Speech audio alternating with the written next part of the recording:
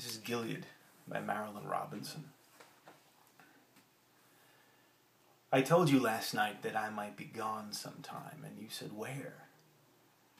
And I said, to be with the good Lord. And you said, why? And I said, because I'm old. And you said, I don't think you're old. And you put your hand in my hand, and you said, you aren't very old, as if that settled it. I told you, you might have a very different life from mine, and from the life you've had with me, and that would be a wonderful thing. There are many ways to live a good life. And you said, Mama already told me that. And then you said, don't laugh, because you thought I was laughing at you.